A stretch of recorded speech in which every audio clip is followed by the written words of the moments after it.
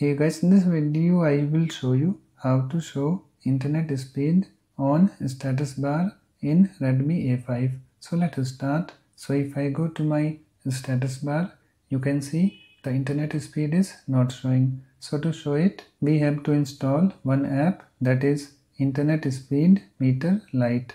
Okay, so let's install it. So just open your Google Play Store and then search for internet speed meter lite. So let me do that. Okay, so here is that. Let me tap on it. Let me tap on install this button. Okay, so it's downloading and it's installing and it's now installed. Now you have to open this app. So to open it, just tap on open this button, tap on grant permission, tap on allow this button, and if I go to my status bar, you can see the internet speed is showing. Okay, so that's it. Please like, comment and subscribe for more videos.